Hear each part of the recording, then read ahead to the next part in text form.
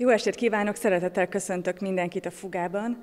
A nemzetközi Quilt Art csoport kiállítását nyitjuk meg. Sajnos a járványhelyzet miatt a kiállítók nem tudnak itt lenni. Molnár Esztert viszont köszönhetem, aki budapesti, és neki köszönhetjük, hogy itt van most ez a kiállítás. Ő fog mondani néhány mondatot, és utána pedig Molnár Eszter művészettörténész nyitja meg a kiállítást. Hello, welcome everyone in the world who is looking our online opening. Because of the pandemic, we couldn't expect many people here, and lots of members who wanted to come couldn't do that. So that's why we chose the solution that there will be an online opening, and my dear friend Esther will talk in English so that you will understand what she says. We are very happy to be in the Fuga gallery, that we have been accepted to exhibit here, and we are very grateful for that. Thank you very much. Thank you, Esther. Dear artists and guests, welcome to the Budapest leg of exhibition Material Evidence here at the Fuga Gallery. Quilt Art, a group founded in 1985, consistently presents touring exhibitions. This exhibition, Material Evidence, has already been shown in June 1920 at the Molnár Gallery in London. After Budapest, it will tour 2 venues in Germany and the venue at the Netherlands in 2021. This exhibition may very well be considered to celebrate the legacy of founder member Mary Fogg. Fellow members of the group regard Fogg to have been a pioneer of quilt art, that is, making art by sewing strips of fabrics into textile pictures, and also one who experimented with this art form with an indestructible curiosity. By all accounts, she was not only a source of both professional and friendly support, but also an organizer of many social events, someone who helped others, quilt artists, to find their way. In 1998, Fogg created a work consisting of three pieces by the title, the same of the exhibition, Material Evidence Triptych. This tapestry the theme is prejudice, as evidenced by its subtitle. The title of this work is about the absurd ways by we judge each other. Fogg's quilted triptych, in effect, a composition of her own idiosyncratic symbols embroidered with text, among others a few lines taken from the bittersweet poem To a Fat Lady Seen from a Train by Francis Carnford, recalls those Renaissance and Baroque emblem books intended for edification of their readers. Although the exhibition Material Evidence also features works by Charlotte Ude and Fenella Davies, made in the same triptych design, the exhibition itself does not refer to this very piece by Fogg.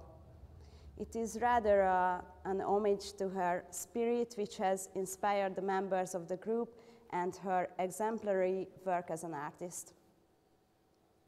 Firstly, I would like to talk about Janet Twin, whose recollections published in the catalog for the exhibition, which is here, close to the door, mentioned those times when she was living close to by Fogg, so they often had ample opportunity to meet and talk about their work. Regent Furrow, this is the title of the textile picture made by Twin, was inspired by lively colors of summer fields and the rustic materiality of bricks in a stone wall. Both its subject matter and the emotions evoked by it make this piece a reminder of Fogg's vibrant landscapes, since Fogg also made several colorful quilted landscapes. Not unlike twin, Sandra Meach also take landscapes as a starting point. For her, however, they are also the end result. Using a series of sketches made in the Willy Valley of Wiltshire and Somerton in Somerset, she produced work consisting of 5 pieces, recording the change of seasons. To my eyes, the geometric forms of these 5 textile pictures are reminiscent of Cézanne's exciting combination of colors. I view the Catch by Fenella Davies, also made in the triptych design, as a maritime landscape, drawing viewers' attention to overfishing and waste pollution. The dark background colors used in the series express those already very real threats in a dramatic way. The net sewn into the picture plane was caught several motifs. However, these motifs do not directly refer to, for example, seahorses or even plastic waste shapes. All in all, this work, called Catch, comes across a semi-abstract but very much expressive landscape. Elizabeth Brimlow did an extremely interesting experiment in synesthesia with a friend of hers who lived in Hazel Grove near Manchester. By drawing visual marks on a long strip of paper, she was reacting to recordings of various sounds heard in the studio of her friend, such as waves, rain, seagulls, chirping birds, talk, children playing in the background, and silence. Finally, she spirited those patterns from paper onto a roll of quilt, meandering 3-dimensional to produce a colorful, happy, playful soundscape or map. Eszter Bornemisza's work also assigns a central role to maps, both as concrete material for pictures and a metaphor for human existence. Her piece on view, titled Allegro Barbaro, offers an experiment in synesthesia similar to one made by Brimlow. Allegro Barbaro, composed between 1910 and 1911 by Béla Bartók, is one of the most famous pieces by Hungarian composer. Eszter Bornemisza drew inspiration from her recollections of Bartók's music when creating her work. The expressive coils of sound turn into visual marks, not unlike the playful shapes of a work called Constellation, according to the laws of chance, by Jean Arp, the artist. Charlotte Ude honors her deceased loved ones in her work titled The Ones That Got Away. Delicate light ships and souls float upon this triptych of textile in an atmosphere of rather serene daydreaming. I would like to take a Hungarian analogy again and mention Endre Bálint, who created one of the most magical late surrealist oeuvres of 20th century art. Bálint plays with exciting ambiguities, just as Ude does. The moon stands watch over the peaceful landscapes. But it is here really the moon, not a stylized Urobora serpent, lightly drawn in the Japanese ink? That was a question. The theme of remembering dead souls is apparent also in relics-like series of found textiles created by Sherilyn Martin and titled 7 Souls. By adding poignant text, embraidening and appliques, she transforms bags originally used for industrial machinery, packaging, and gave them new identity. The piece by Inge Huber titled The Sea presents a chromatic scale of 40 different home-dyed shades of blue, which is the color of transcendence. Huber started from her experience of the sea in Broadstairs, Kent. Let me paraphrase Michel Molet-Dujardin's thought on Europe and the sea. Mountains, the desert, and the sea induce meditation alike, and since the sea is immense, it is able to make the soul turn towards infinity. Huber's creation achieves a meditative state of mind in the viewer as well. On the contrary, the piece by Karina Thompson, titled Recovery Quilt 1 or I didn't recognize which is the good solution of this title, is so shockingly colorful and bright as to produce an awakening effect. The result? It is not only a soul-stirring firework of colors and shapes, but also a magical object of wish fulfillment in its maker's self-therapy.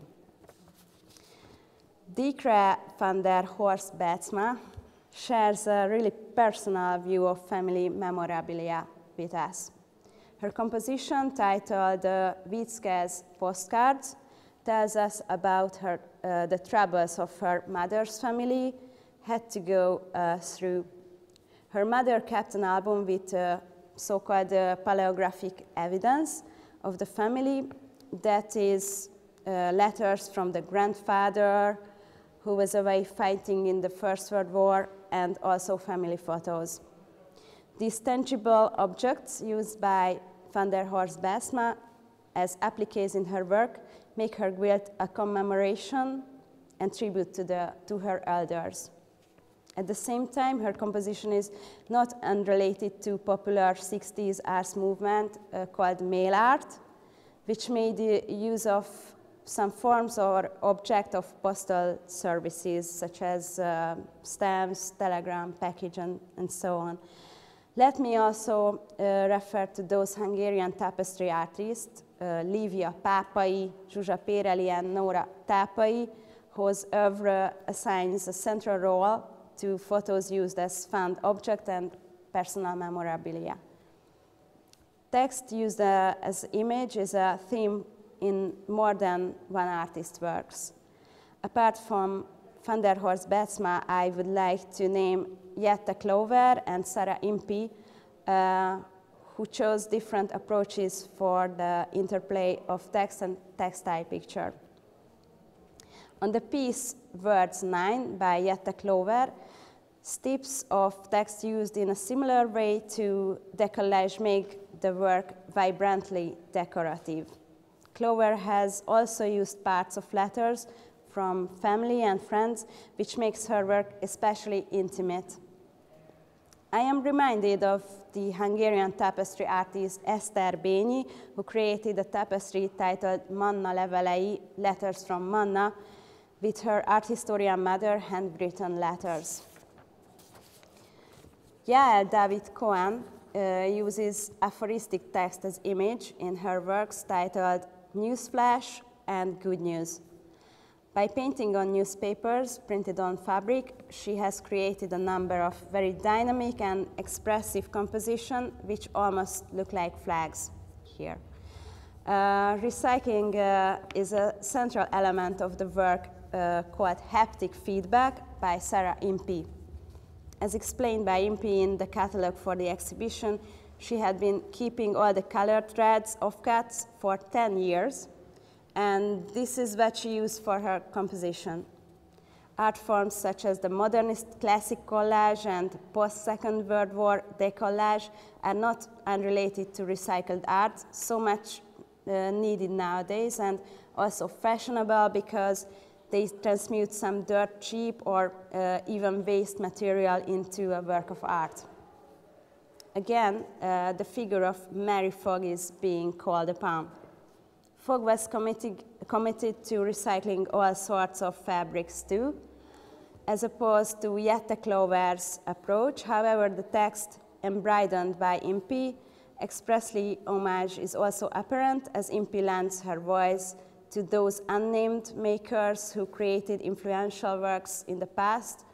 For example, one of the most embroidered tapestries, the early medieval, very famous bio tapestry, which is also written in the tapestry.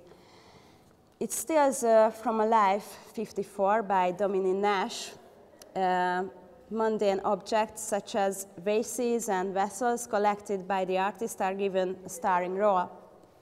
To my eyes, both the finished quilt and the sketches are reminiscent of the easy happiness evoked by still life by Matisse in the 1920s.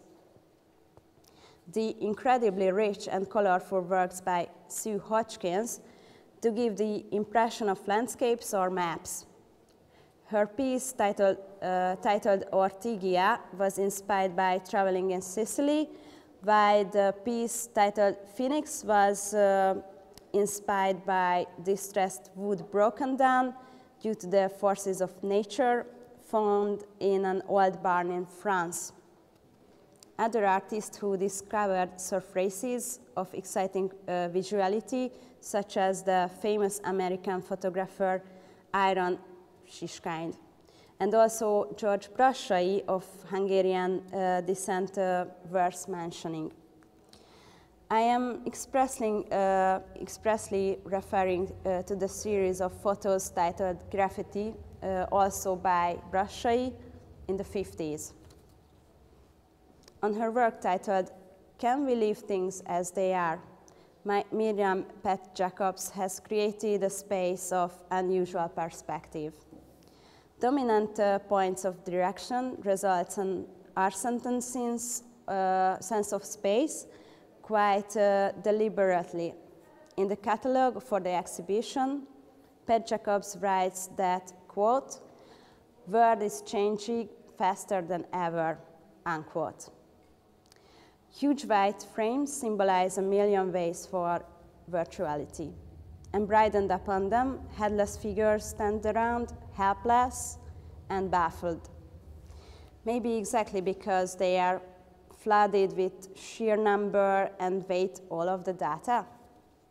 Apropos of the piece by Pat Jacobs, as a way of putting the final notes to this opening speech, I would like to share my opinion on the contemporary role and importance of textile and tapestry art.